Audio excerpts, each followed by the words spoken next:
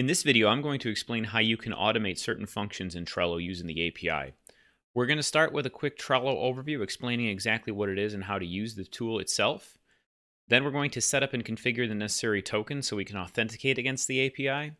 And finally, we're going to create a Trello card using the API as well as test out some other functionality. Just start by going over some basics of the API. So if you're not familiar with Trello, I guess I'm going to kind of give a quick overview of just the system in general.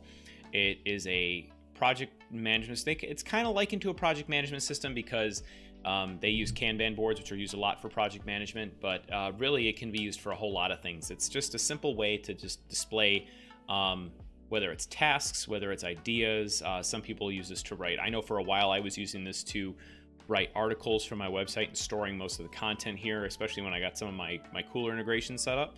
But let me zoom in here a little bit just so this way you get a better view. So everything within Trello, we're going to actually work within a team. When you sign up for Trello for the first time, this is a brand new account.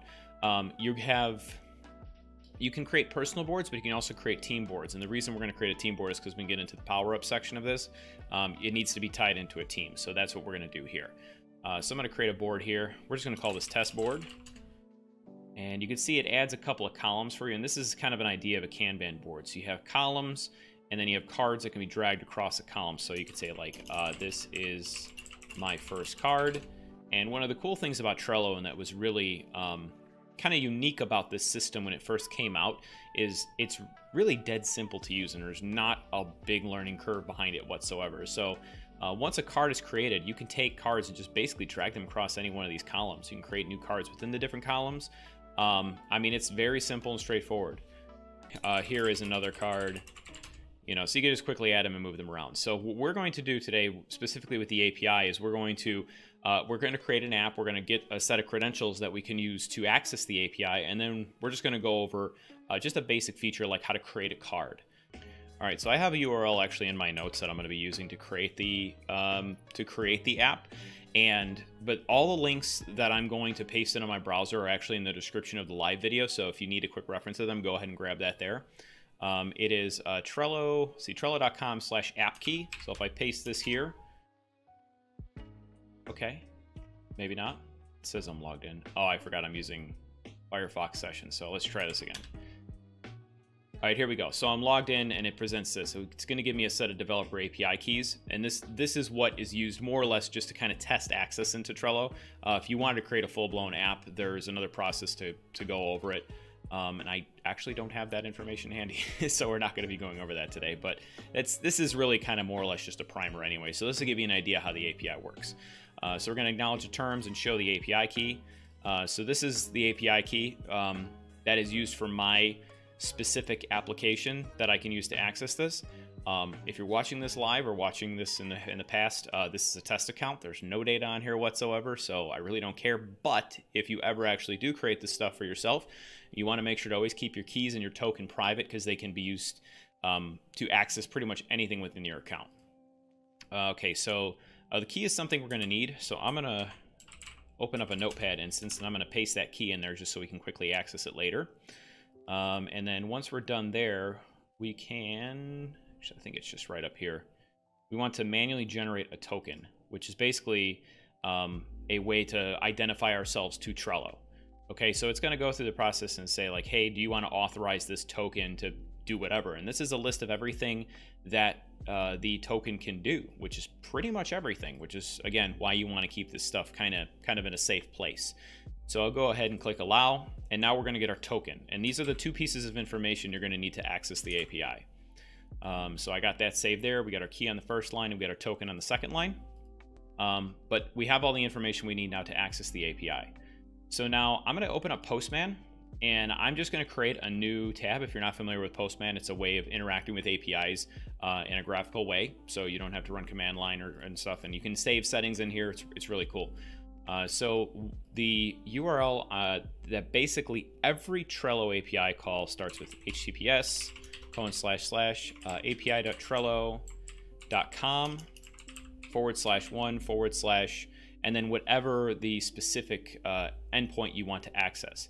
So if I head over back into the documentation here, I'm actually going to go to, let's see, where is it? It's towards the top. It's under reference. And then you can see there are 3 different sections here. There's the REST API, Power-Ups, which I think Power-Ups is new. I don't even remember seeing that when I was working on this before. And then the Skim API, which is more for enterprise integration type stuff. We won't ever get into that. I've never actually had any experience with that, so I don't even know. I don't know anything about it. But on the left-hand side, you can see here are all the different API endpoints you can actually hit to do a lot of things. So as I said, we're going to just do a quick test and create a card here. So we're going to head over to the Cards API.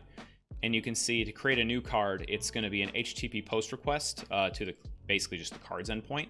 And what is really unique about the Trello API over many other APIs is even for, I'd say most, I don't want to say all endpoints, but most endpoints, everything is actually sent as a query parameter in the URL. So it's not actually sent as a post body, like as JSON or anything, which is kind of strange. I don't fully understand why that decision was made from a design perspective, but you know, that's how it is, and that's how we're going to use it.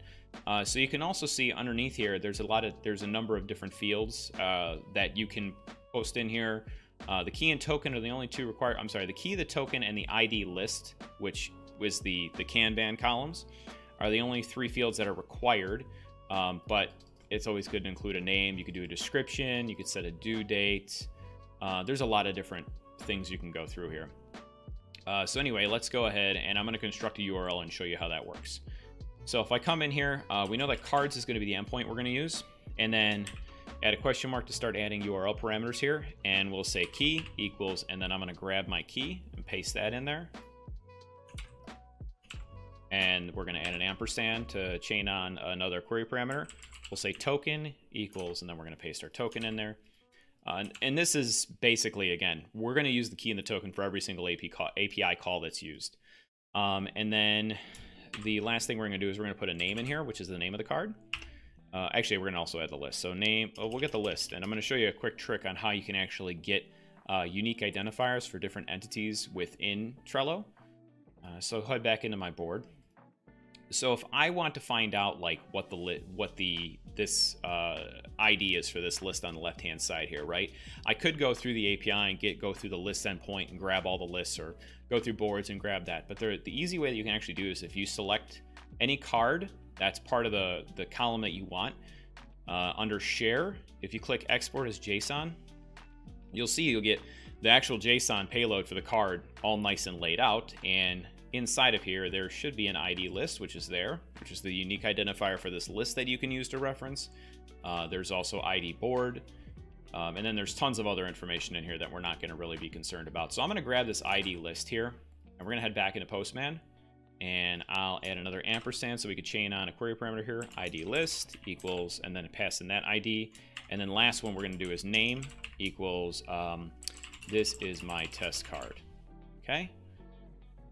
And remember, this is a post request, so we're going to change this to a post and send that.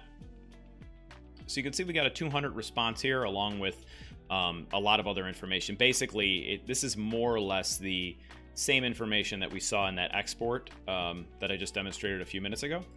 So now if I go back into my board, you can see here is my test card. This is the one that was created. And one of the other really neat things about Trello that I have not seen by a lot of other APIs is it's extremely fast, and you do not need to refresh your page when making changes. So I'm going to make a little more space here, and we're going to scoot this over so I can show you this like in action. You'll see how fast this thing works. So let's change the name of the card. Let's just say, look at how fast this is.